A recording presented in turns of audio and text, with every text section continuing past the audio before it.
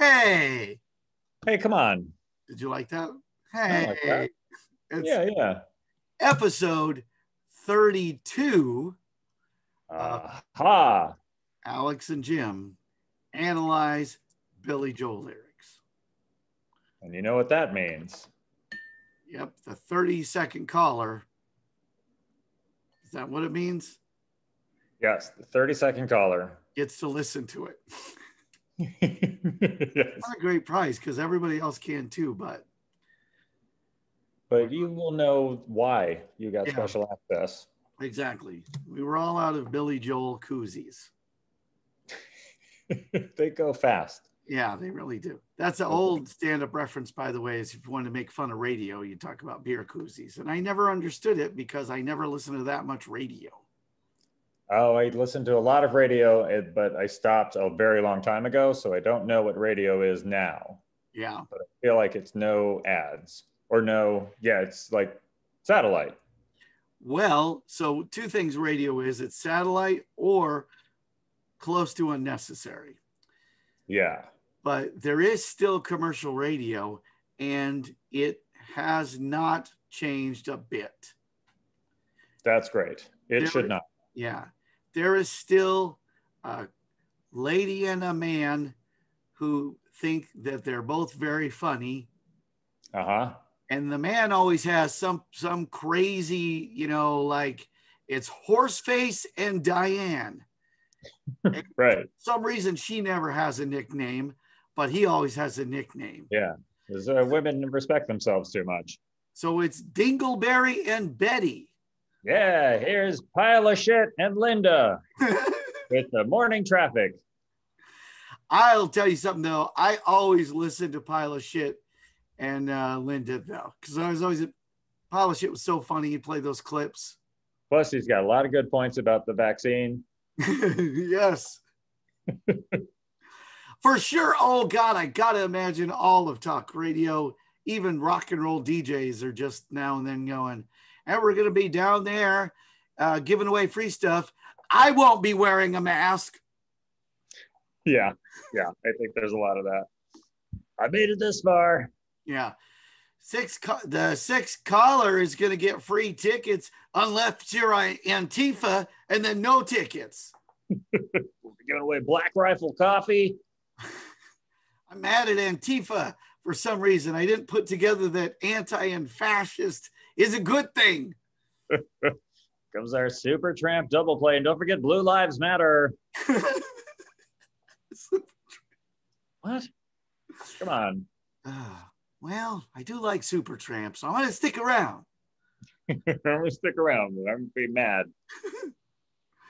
So last week you dropped a bomb, which is not the song we're talking about, but you said you wanted to talk about a song that you've been putting off because it resonates with you, and related to probably a real relationship that you had, that at the time you heard the song, you were like, crap. Yeah. Oh, crap. This is the same thing is happening to me. Yeah. So I only have one question. Did I know this lady? You knew about this lady. Okay. Because it's about the same lady that the song is about. Okay. If you know what I'm saying. I do. I feel I'm beating around the bush because there's a reveal in the song. There's a spoiler possibility. Yeah. Because for a long time you think the song is about a certain type of person or a certain relationship, and then it's revealed near the end of the song. They're like, oh, that's a different type of relationship entirely. Yeah. Now I have to rethink everything that already was said about this person and run it through a new filter that makes it way sadder. That makes sense to you? Yes. Have you ever noticed that any filter that makes things sadder are always really efficient? Hi, Sue. Unpaid. Like a filter that makes have a line. No, we'll keep it that way. Our budget, we're really way over budget. This is That's why we're doing a bottle episode. No talking. Oh, there goes episode 33. Which now will have to be recorded on my phone because we have to sell our laptops to pay for it. Yeah, that's right. Yeah, that's it. Yeah. Have you ever had this? Let me ask you this. Have you ever had a song? So you've had a song that was an our song, right? Sure. Like for you and a girl, and probably a number of them, I'm sure. Sure. And, have you ever had a song that you were like, oh, this is perfect? And then way after you had not seen the person anymore, you were like, did she ever think this was our song? Because you realize the song just reminded you of her. Yeah. But you never actually listened to it together. Yes. Oh, certainly. And there were a lot of songs that were like, oh, this is our song because like we heard it together on a great date.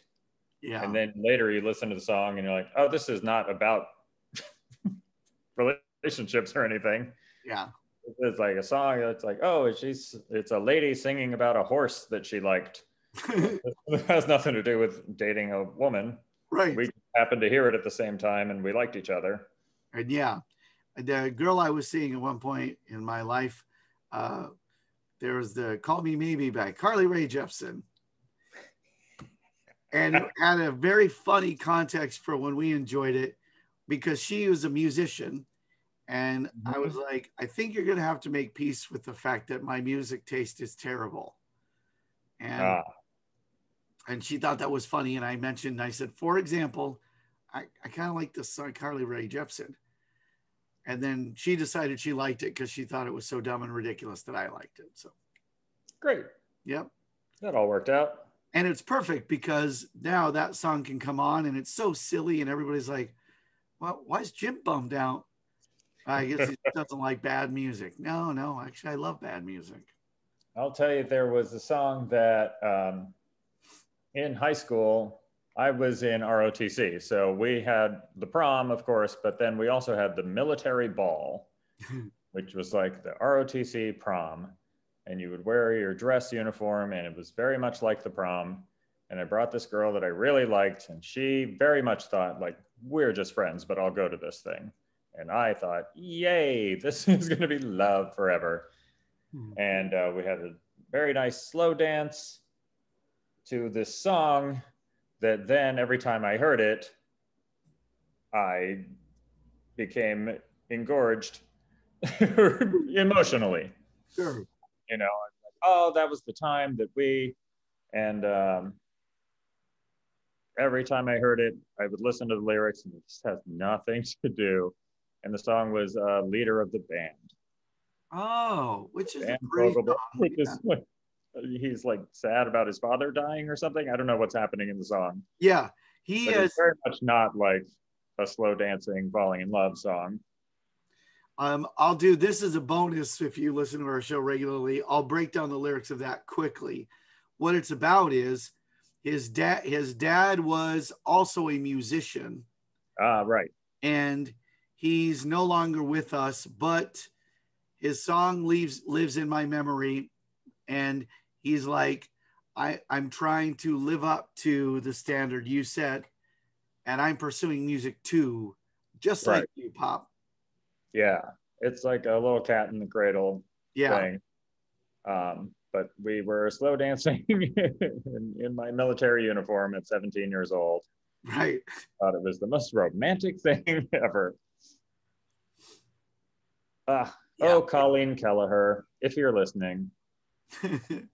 Probably. I think she's dating Bruno Mars now. So. Oh, right. Well, good for both of them. Yeah, absolutely. They're a good couple. Yeah, she deserves to tour and wait backstage. So I'll say this about Laura. Actually, I'm going to let you tell me what you think first because it's your pick and obviously more personal. The music's interesting. It's how would you describe it? The music? Yeah. I would describe it first as a melange of things he stole from the Beatles. Yeah. There's a lot of like the vocal, whatever they're doing production wise with the vocals is very Beatley from a few different songs.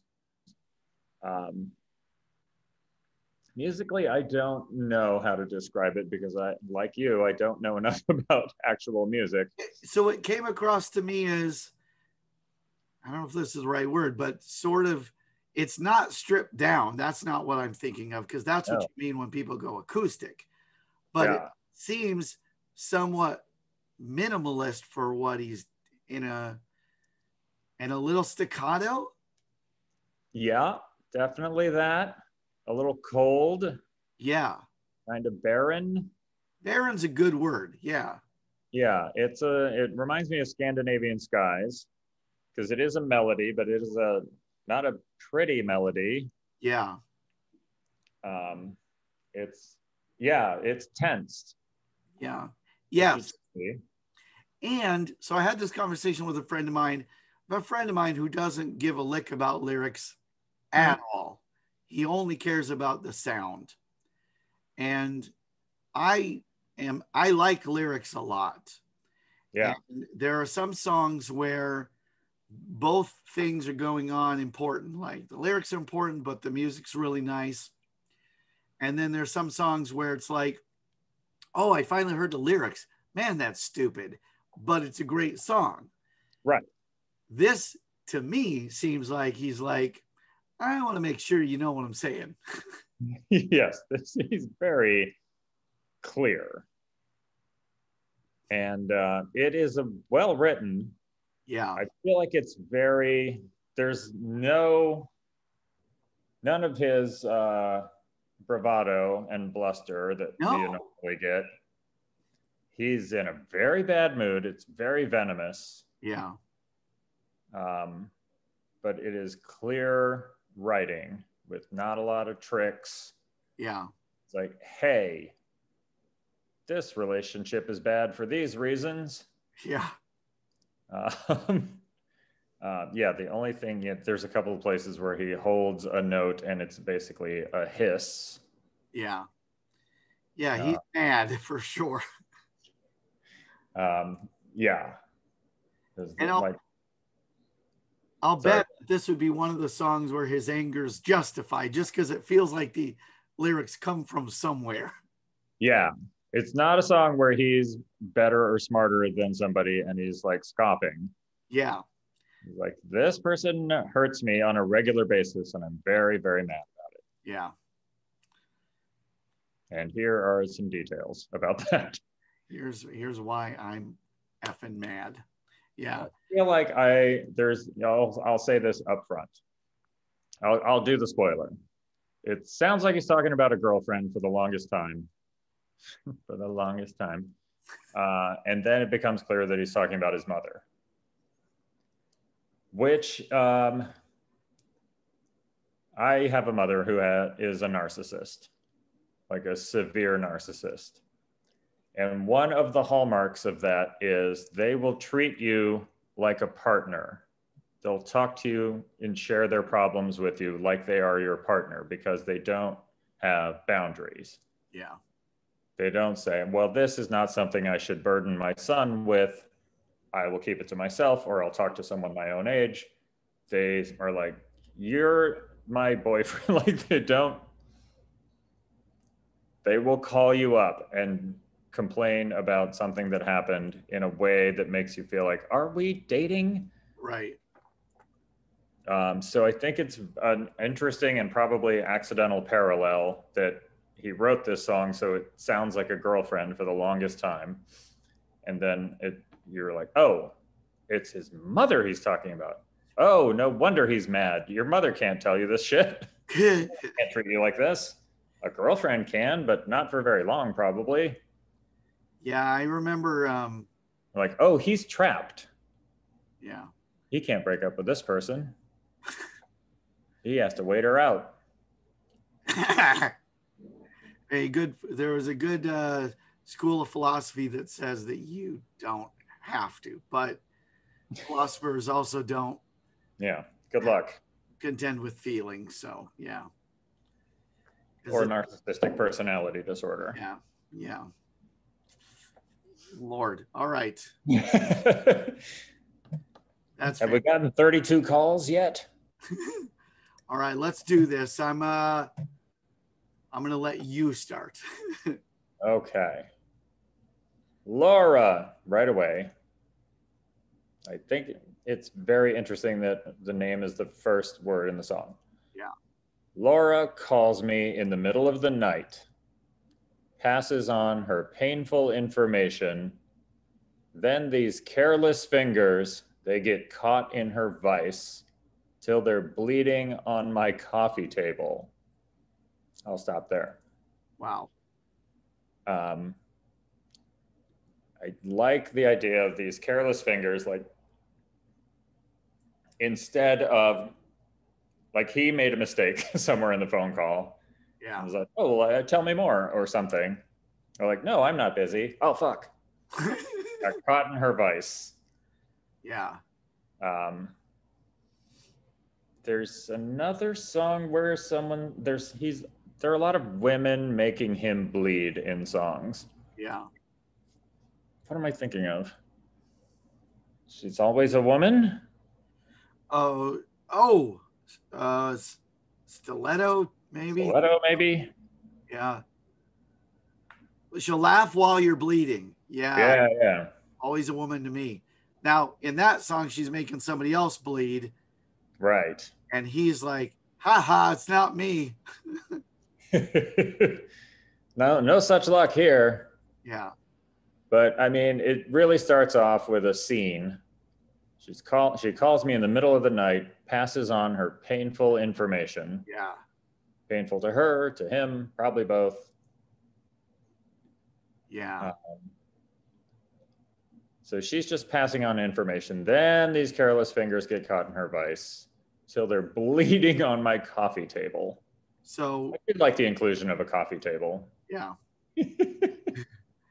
So it's very, it just places him, like it's very lofty language. And then all of a sudden you can just see him sitting on his couch. Yeah. On the phone over a coffee table. And you're like, oh yeah, I know that scene. Yeah. In a conversation that was about 4 hours longer than it was intended to be. It's very inappropriate for your mother to call you in the middle of the night to tell you how sad she is. Yeah. Yeah. That's my opinion. I think if it's a one-off event, sure.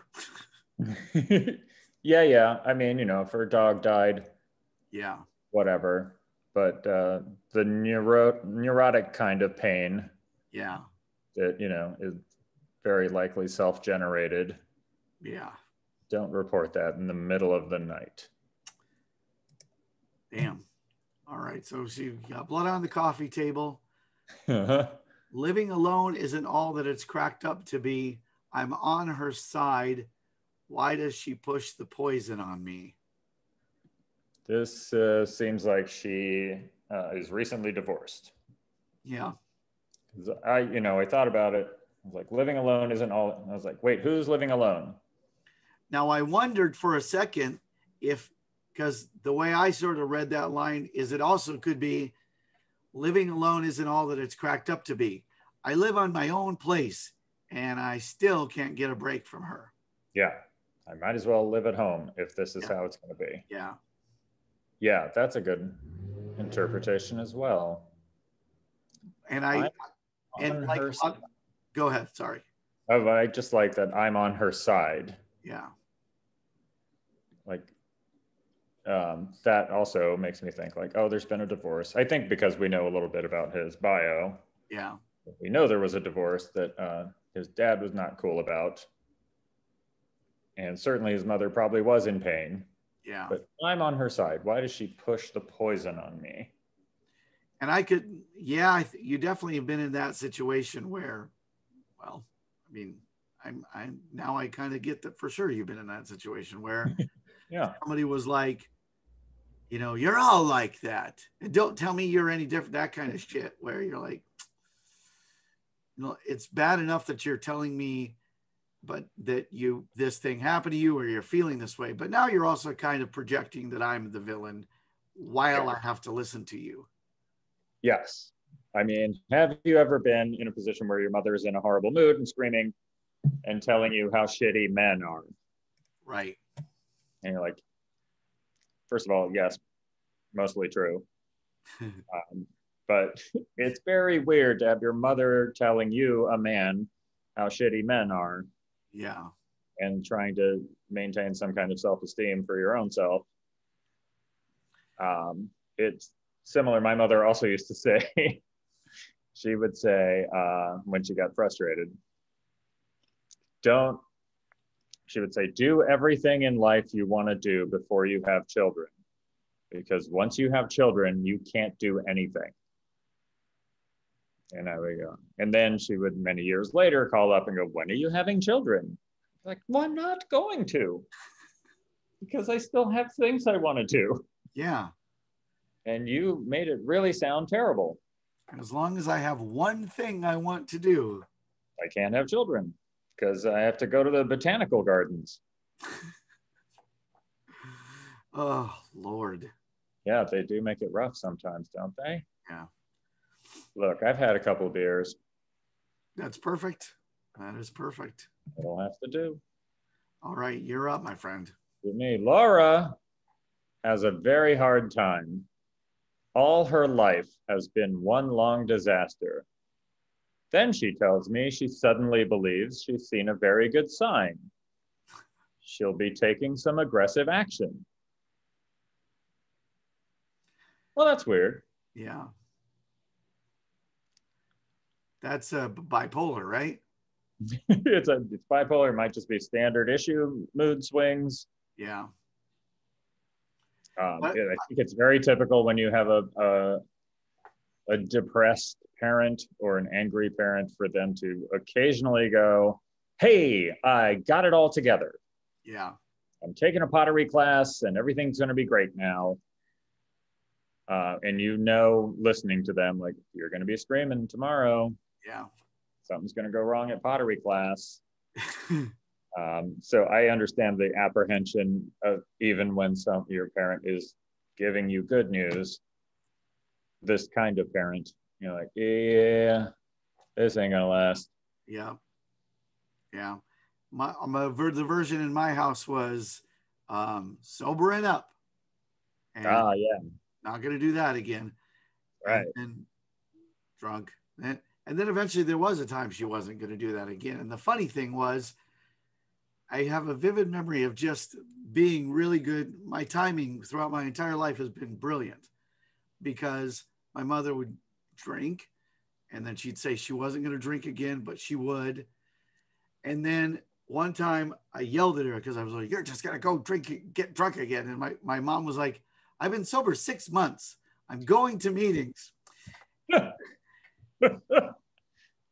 And probably what was really going on is that my young mind recognized this was a moment I could say stuff I wished I could have said before without getting hit or something. Oh, interesting. Was kind of funny that it was like, you're just, oh, actually, you're not. Yeah, you're going to meetings. No, it's all right. Yeah.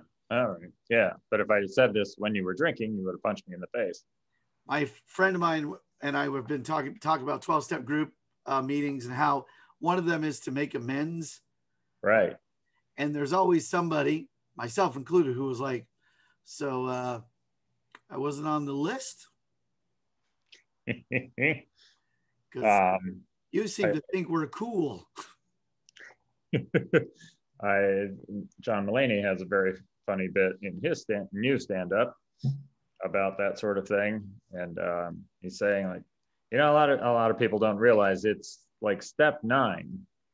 So he's like, I got a lot of people coming to me early. Like, I'm in step 4. And they're like, aren't you going to do the thing? Like, I'm not there yet. Which I didn't realize. I thought that was like early on, but it's apparently pretty deep into the program. I guess that makes sense too, because if you put it second, you do it wrong. Yeah. Yeah. Or you'd have too high an expectation of it. Because the other thing is, it's got to be at a point where if you're really working the program, that you make peace with the fact that I'm going to make amends. They might not forgive me. Right.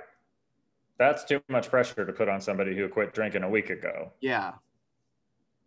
So yeah, that makes it makes sense that it's placed where it should be. Yeah. But Yeah.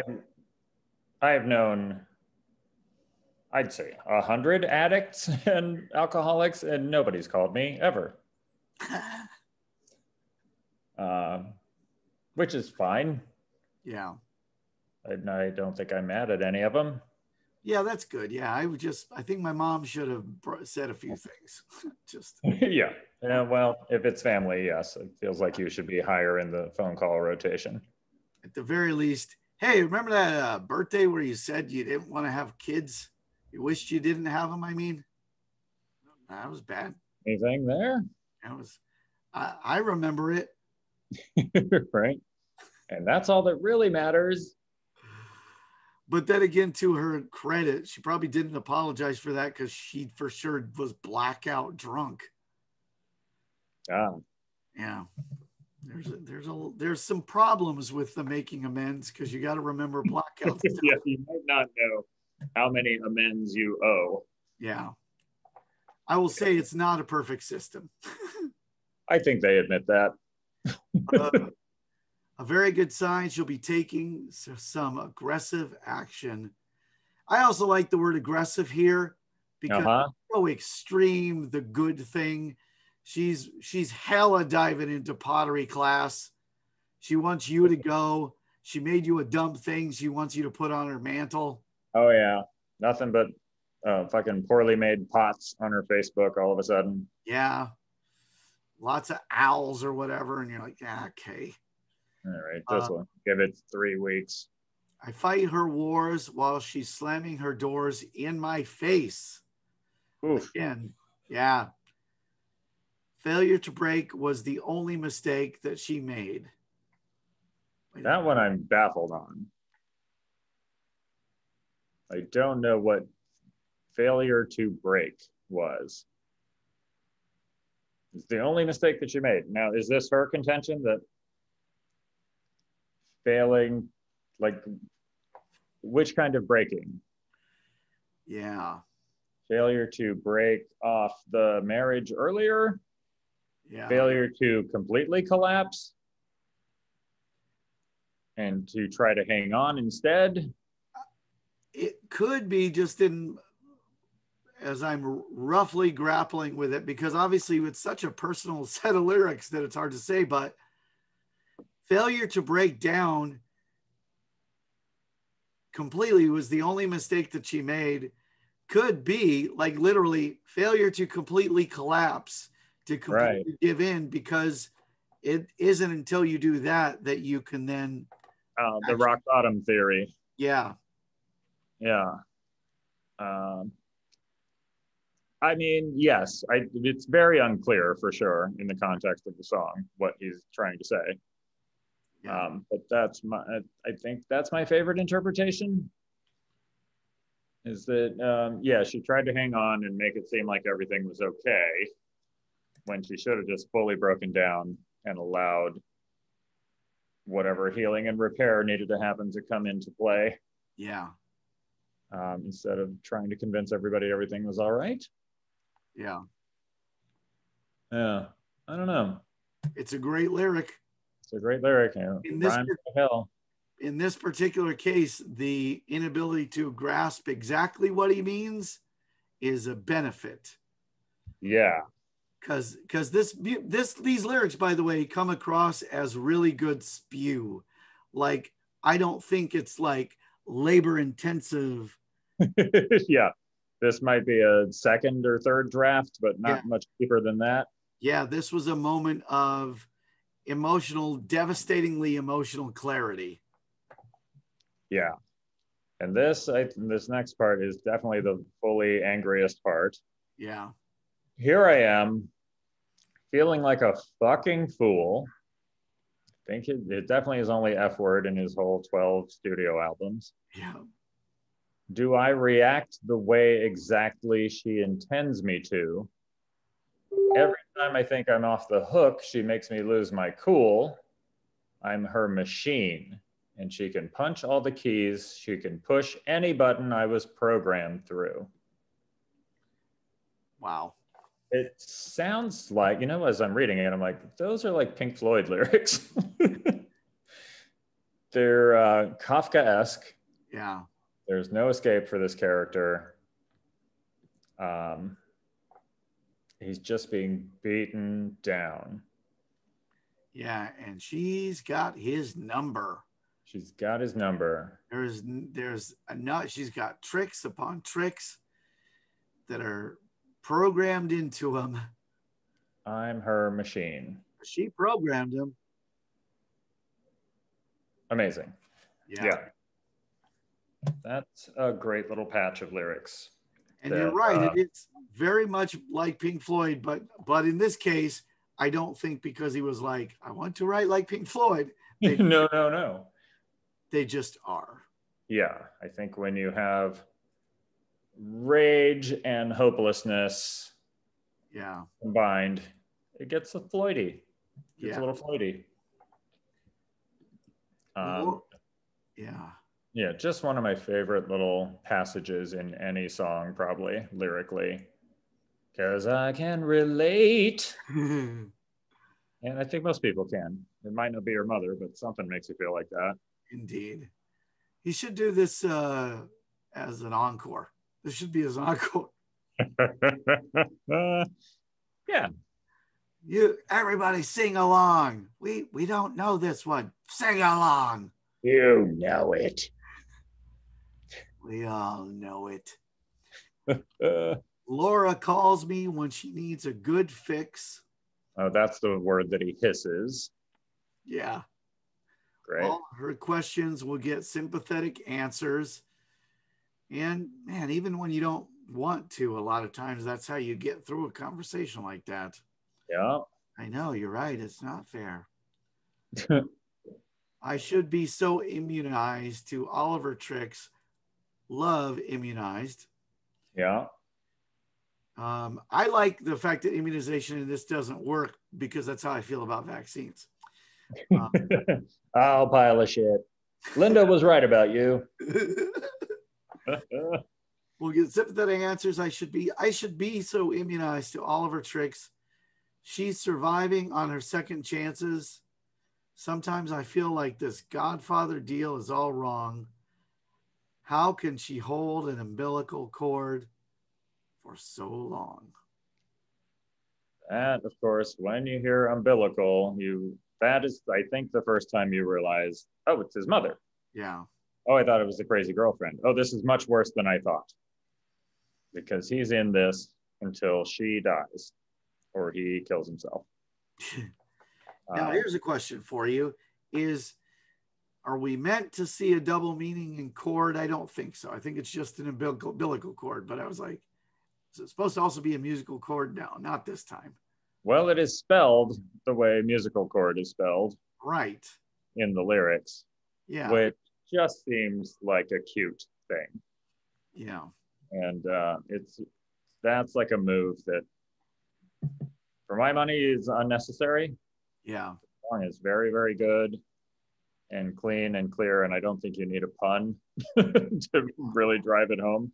And you're not Prince with the funny spellings, so no. If anybody's not Prince, it's this guy. Yeah, there's a good list of people who are not Prince, and if there was a top 10, he comes in at least number 2. Yes, at the lowest. Yeah. What about Godfather deal? Sometimes I feel like this Godfather deal is all wrong. Oh my goodness. It's definitely family you can't get out of. It's definitely an offer you can't refuse. Yeah. Yeah, I think it's that. I think it's like you can't go anywhere. Yeah. You can't just leave. You can't just walk out of the mafia. Yeah, you're right. That's what it is. It feels like you can't get out of this relationship until one of us is dead. Right. and you can't even bank on it being her because Right. you're going crazy. Because you're a rock star who drinks and drives. And who Horatio Sands did a hilarious impression of once. Oh, Did more you like of that that. sketch? Love it. Yeah. I liked Fantastic. it. I liked it. I liked it fine. And then I loved it because of Maya Rudolph. Yes. Her I like it screaming. because for some reason, like they're like, oh, he's playing Billy Joel, so he has to just sing Billy Joel lyrics all the time. Right. He's like, what? That's not how that would happen. Yeah. But nobody knew where to hang their hat on like a Billy Joel impression. Yep. I'll just sing fucking parts of songs. Great. Good enough. And since nobody had a Billy Joel impression, they're like, this is going to be Horatio Sands. Yeah. Like, well, who's Chunky? All right. Get Raj. He'll do it. Yeah. Yeah. Maya Rudolph emotes like a mother in that scene. Oh. She gets so mad. And then is it Amy Poehler who just loses it because of Maya Rudolph? I have to watch it again, but probably.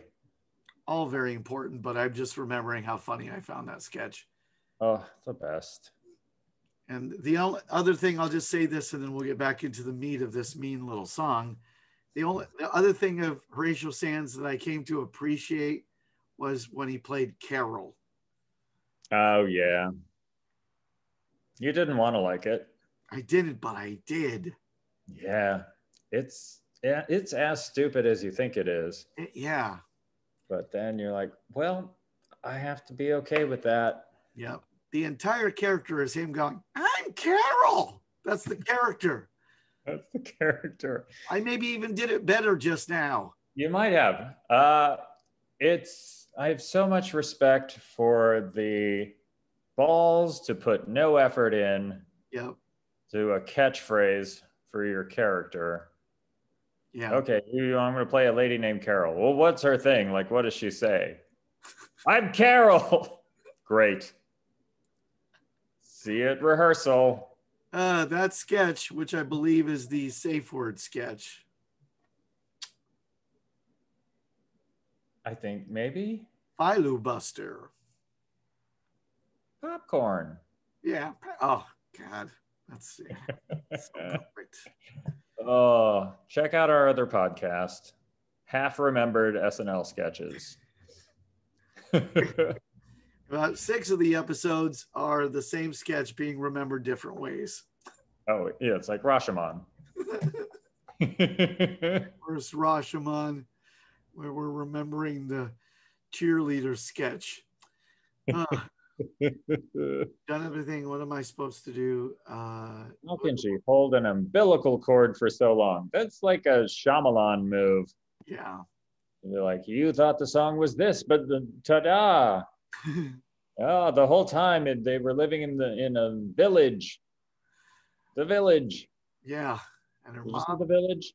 And her mom is afraid of water. Yeah. Some of his least regarded movies, I find something to enjoy in all of them, but some of them are ridiculous. Yes. We watched The Happening recently. Yeah. And man, it's real bad. Yeah. But there's some moments in it where you're like, oh, that's wonderfully spooky, and I have never seen that before. Yeah. That move. It's just sometimes he makes a wrong turn within a great thing. Yeah. But Unbreakable, I saw that in a theater and my wife hated it. And I looked over next to me and there was a guy with a Flash t-shirt. Like, oh, I could talk to this guy. Yeah. I only saw him there. I've never seen him since. And we had a great conversation about how great that movie was and how wrong my wife was. Perfect. So fantastic.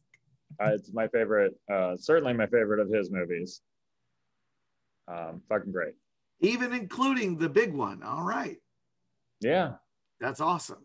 Which we rewatched. We rewatched Sixth Sense like a week ago. And it's hilarious that we didn't know he was dead. Because the whole movie, like, nobody talks to him. Yep. Nobody sees him, and except the little kid. And then at the end, like, you were dead the whole time. Like, oh, we really should have noticed that. That's how he's a genius. And then I will also say, Haley Joel Osment's character, when you rewatch it, you're like, oh damn, he's worried about this ghost that's bothering him. On top of everything else, that realizing he's dead, you rewatch it and contextualize it with just another ghost that's hassling him. But for some reason, it's great. It's, yeah, every other ghost just kind of goes by, walks through the room or something, and this ghost is like, I want to talk to you. Yeah. He had the bad luck of running into the ghost of a child psychologist. Yes. Okay. Okay. That way, it's a great comedy. We'll get back into it, but the other thing I will say about that movie is the way they enjoy a glass of wine in the very beginning before the bad stuff happens. Oh yeah. Kind of makes me laugh now, just because it seems so like over the top. Look, they're a family. I don't know. Something about it is very phony. Everything else in the movie, not as phony, but that one scene, and he acts kind of tipsy, and I'm like, it didn't seem like you were drinking that much. Yeah. Yeah. Yes. There's a lot of phoniness early on. All right. Not to mention Bruce Willis playing a child psychologist. So you'll have to listen to that in our other podcast, but we'll reveal the name later. Oh, great. Mystery. All right. I think I got to say the umbilical cord part. You did. Nice work. Here it gets very mad here. And I think this is the thesis statement. I've done everything I can. What else am I supposed to do? I'm her machine, and she can punch all the keys. She can push any button I was programmed through. And then it turns into the Beatles a little bit. Yeah. Little call and response. Laura loves me even if I don't care. That's my problem. That's her sacred absolution. If she had to, she would put herself in my chair, even though I faced electrocution. She always says I'm the best friend that she's ever had. How do you hang up on someone who needs you that bad? Oh. I take it back. That's the thesis statement. Yeah. The saddest line in it, contextualized this way. Now, I'll tell you something about the song in a minute because I don't always get things. But the saddest line is if you imagine any parent saying, you're the best friend I've ever had to their kid. Inappropriate. Sad, inappropriate. Yeah. A hallmark of narcissistic personality to say, we are friends. Yeah. And there are parents who do it to manipulate you. Yeah. There are parents who do it to make themselves feel younger. Yeah. Like, oh, me and my daughter, we're friends and we buy the same jeans. No, don't do that. Yeah, hers don't look Ripley. Yeah, just because you had her when you were 17 doesn't mean you're friends. Yeah, and it's then that mom is occasionally flirty with a guy friend. Oh, yeah. Yeah.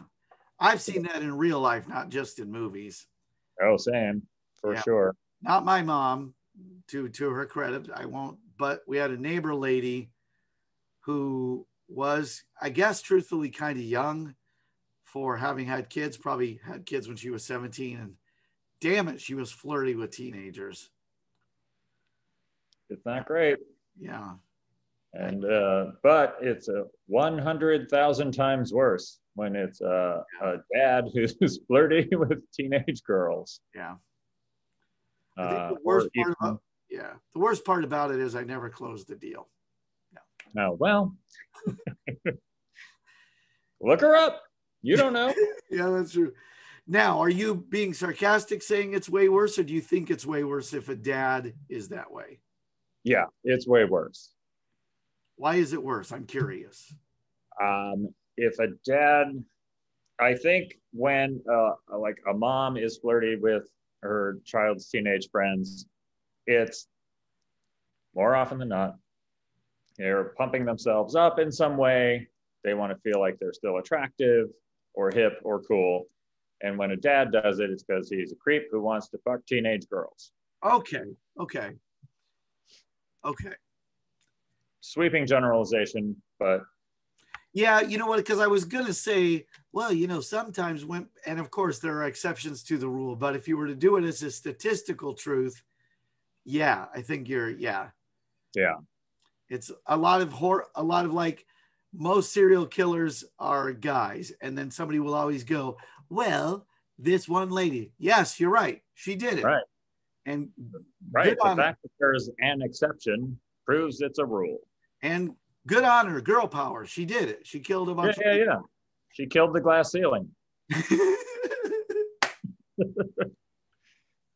That's a fantastic joke. That was that's really funny.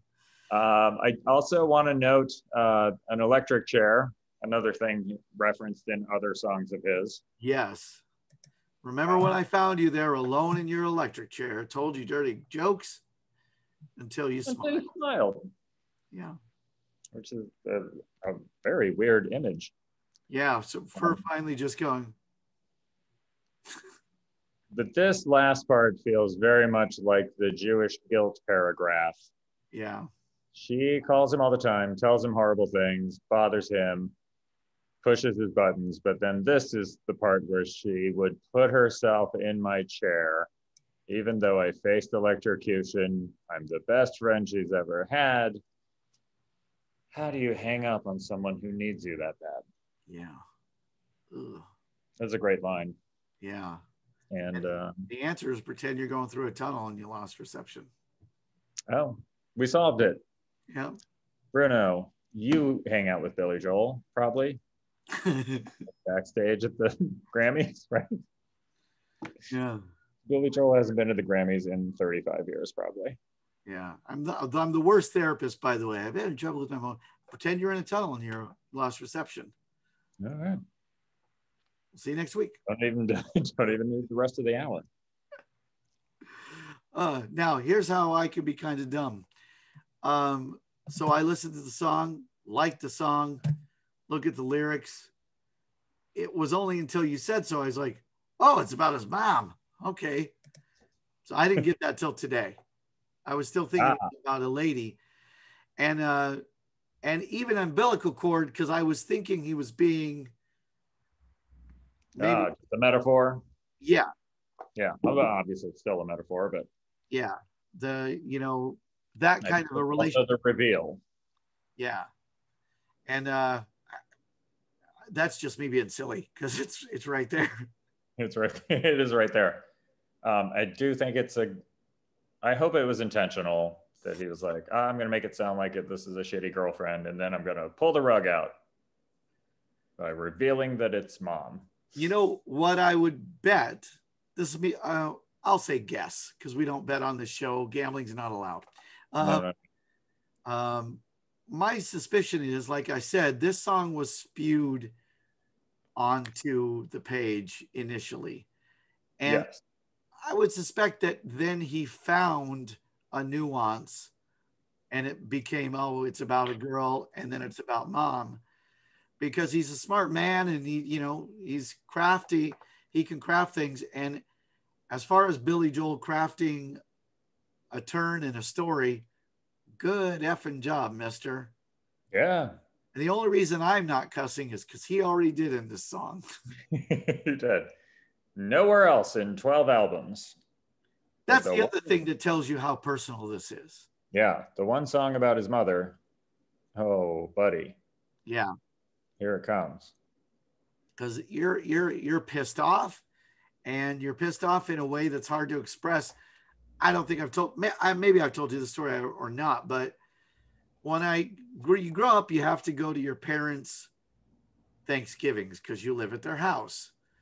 And then Mm-hmm. you move away, and then you have to go back to the damn house and have Right. the Thanksgivings.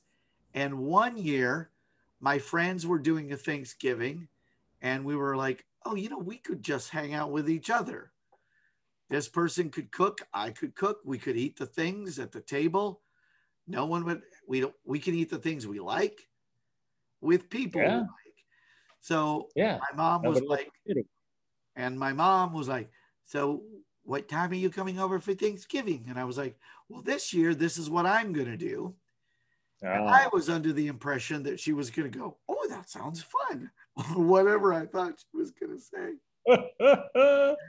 And she, man, hard guilt. Oh yeah. And I'm very, so I'm a mix of a lot of things.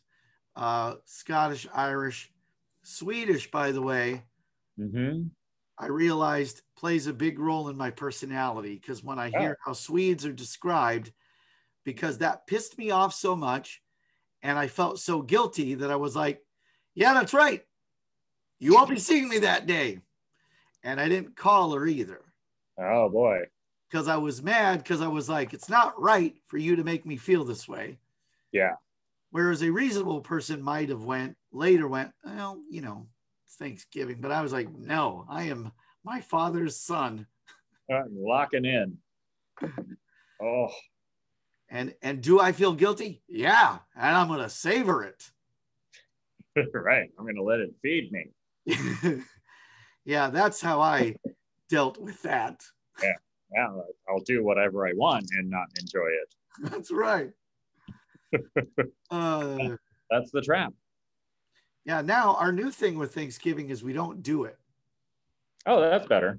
because Mary Jo can't eat most of the stuff. Right. One year I made a turkey and I realized, so I got a giant dead turkey in my fridge for a month. Yeah. This is over. Yeah. And people are like, yeah, but leftovers. No, I never got on that train because it's the biggest, most physically painful dinner you'll have all year. So the idea that the next day you'll do it again is crazy. Yeah. Like, oh, yeah, make a sandwich and put turkey and mashed potatoes on it. No, no, I don't want to get drunk the day after I got drunk. Right. Sometimes you do. Well, it's been a while. Yeah. Yeah. Let me ask you a question about this song. How soon after hearing the song the first time or the second time did you go, oh my God? And did it hit you that it was like reminded you of personal stuff? Well, I think the first time I heard the song, I had not really processed the personal stuff. Okay. I don't think I had fully realized that my relationship with my mother was different from anybody else's. Yeah. I just thought, oh, they all behave like this, and somehow everybody else is handling it well, and I can't. And then it was many years later when I was like, oh, mine was bad. Oh, yeah. And a lot of other people's moms are pretty normal. That's and they all do a little of this. Yeah. But some of them only do this.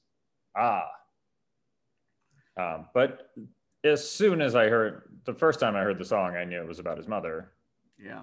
Because that umbilical Yeah. thing happened right away. I did a little tiny bit of research on this song, and it became clear through Google very quickly that it was about his mother because he was coy about it for a long time. And then his drummer, Liberty DeVito, told somebody in an interview, yeah, it's about his mother, whose name is Rosalind, which was like, oh, this obviously that won't work lyrically. Yeah. And he said, oh, why did he choose Laura? And he said, oh, same number of syllables as mother. I was like, oh, okay. And then you can sort of go back through it and just sing mother wherever there's Laura, and it really makes sense. Yeah. Lord, yeah. You know who my wife's mother was like that. Yeah.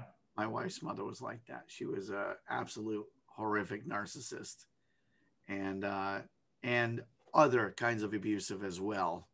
Sure. A nice mix. Yeah. There's never just that. Yeah. Unfortunately. And she had the unique relationship. So you got the rough mom wants too much from me as a son, and she got the version that a mother puts onto a daughter, which is another expression of that same nightmare. Yeah. Right. Well, Lord, that is fascinating, and it's fascinating how long I was like, nah, it's about a girl. Yeah, it's a very good. He writes both sides of the fence pretty well. Yeah. And if there was no umbilical cord in there, you might just walk away thinking it was that. And you'd be like, oh, he's being kind of mean to that girl. Yeah. He should just break up with her if he doesn't like her. Yeah. How hard could it be to break up with a lady? It's not like it's your mom. Ah! And then, yeah. And surprise, Shyamalan. It is still endlessly entertaining. On Twitter, you'll post mom said stuff. So obviously you found a way to have an adult relationship with your mom, which is, and good on you, by the way. Yeah, it's a ton of work and therapy. Yeah. But yes, I've come to view it as a performance art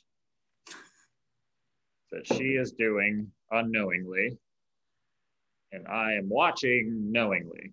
Like, I've chosen to be audience instead Okay. of participant. So I'm going to watch her do this crazy rant. So you go back a distance from it. Yeah. So that it doesn't have to continue to be yes. dumb wound. It also helps to move to a different coast. Yeah.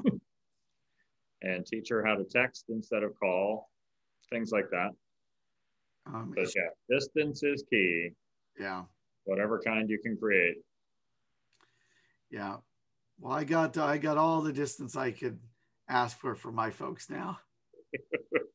Yeah. Doesn't get much further than that. Yeah. The great beyond. Now, the problem is you have to stay alive now, or else you'll be back where you were. Oh yeah. Ooh, yeah. Yeah. Well, this is a fun Billy Joel lyric podcast we're having. All right, so I got a clue for you. Feel like this is a boy with a six-pack in his hand. That's right. So it's My Life. Oh, the Ballad of Billy the Kid. Ballad of Billy the Kid. I went historically accurate and great. Exactly. Perfectly captures the American West, how it actually was. Both east and west of the Rio Grande. Yeah. Which runs east-west. Yep, that's right. So in the middle? In the middle. It all takes place on a sandbar. In the Rio Grande. In the Rio Grande. Now, contextualized like that, that's an interesting song. Right? All the stuff he did, he robbed all those places. It's a very happening sandbar. Yeah. I'm glad we already talked about that song, but I still, if it comes on the old Spotify, I'll listen to it every time. Oh, it's fucking great. Yeah. Still makes me laugh. It still makes me think, oh, should I go out and buy steaks? Still always. But it's still musically great. It's musically great, and it's got that old westy, the clip clops. Yeah. The horse hooves. We didn't even mention the sound effects in that song. Oh, yeah. Fucking great. And then great to do the clip clop sound effects and then go, a boy rode a boy from Oyster Bay, Long Island. Yeah. He missed a trick from what he should have had is the clip clops fading into motorcycle. Oh, man. Bruno Mars, don't tell him that. Yeah. He will do a whole album just to get that in. Yeah, re-release, remastered. He'll George Lucas that mother. Oh, like, wait, where'd this track come from? Oh boy. Wow, why is this song 12 minutes now? Uh, This is a great song. I love it. yeah, that is a good. It's a bummer, Yeah, but it's great. And it is one of the few songs that makes you feel for him. yeah. And a song A should lot be. of them make you go, oh, you're not that great. And a song should be a bummer sometimes. Absolutely. The Bare Naked Ladies, the silliest band in the world sometimes. Lying in bed just like Brian Wilson did. The Old Apartment. Those are both bummers. Yeah, there you go. You If, got it. if those Canucks could be a bummer, Kid from Long Island could be a bummer now. That's right. And he did it in style. That's right. Song I picked is When in Rome. When in Rome. Yep. Boy, I don't even know if I could hum it. Yeah, I don't know if I could either, but I was looking at the lyrics. Is this from the River of Dreams? It is not. Where does it live? Give you it released in 1989. Stormfront. Stormfront. Oh, of course. Yeah. In Rome. Give me a hint. About what? About how it goes. Oh, you were gonna have to listen to it because I couldn't tell you. What I liked about it was when I do my research for the picture game, I'll look at a lot of different sets of lyrics. And I was looking at the lyrics to When in Rome, and I was like, oh, I kind of like these lyrics. I haven't listened to it in a bit. Hopefully we like it, but at least the lyrics will be interesting to talk about. All right.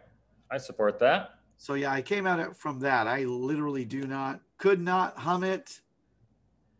But hey, you know what? I bet if you were at a party with Billy Joel and you went, hum When in Rome, he'd go, cannot do it. Yeah, sorry, bud. Yeah. Want to hear Piano Man? He might even say, When in Rome. Was that one of mine? Are you sure? Rome. It just puts on the harmonica harness. And you're like, no. No. No, I think it's this. Oh, I hope it turns out it's the When in Rome lyrics, but you're like, no, it is Piano Man. It is Piano Man. Oh, God damn it. It just changed the words. He wrote his own parody song. Hey, man, you want a trivia question? I would love a trivia question. I saw a good piece of trivia that you might already know. Hopefully you don't. But he did reveal in an interview once upon a time who he wrote the song Big Shot about. Lord, that's a great bit of trivia. Ain't it, though? Yes. And it was based on a real night out with this person. And the person is famous. The person is famous. He wrote the song not from his own point of view, though. He saw someone else having this experience with their partner, where their partner was being a big shot, and that person was super annoyed about that person's behavior. So he was like, I'm going to get in that person's head and write a song about how mad they are at their fucking drunk partner who won't shut up. And listen, Big Shot's a great song. That's really cool that it was written like that. Was he a stand-up comic? No. Okay, so I'm gonna say it's written about Steven Spielberg's first wife. You're right about the last part. It is a first wife. Oh, okay, cool. Yeah. It is a fellow musician who is much more well-regarded and famous than Billy Joel is. Oh, David Bowie. Mick Jagger and Bianca Jagger. Oh, Lord, that makes so much sense. We went to dinner or something with them and just saw Mick having a very hard time. and being embarrassed by his drunk, coked up wife. Oh God, Like, man, I'm gonna write a song where I'm Mick Jagger. wow. I can, yeah. Thinking about what I know about her, I'm like, yeah. Probably tough on a night out. Oh, that's fantastic. Yeah, that was so happy to run across that piece of information. That's glorious. I had no idea. I had no effing idea. Nor did I. Fucking great. Wow. Lordy. Well, good job, everybody. We did it. We ended on a high note after the sad, sad song. Yeah. Well, that was the other thing, by the way, in picking next week's song. I was like, well, whatever song we pick shouldn't be a bummer because we did that this week. That's a good call, I think. Yeah. So we should at least have variety, and we'll be a bummer some other time. Yeah. Oh, definitely. I'll be a bummer between podcasts for sure. Oh, yeah. Yeah. All week long. That's right. And hey, and you folks at home, you go be a bummer too. See you next week.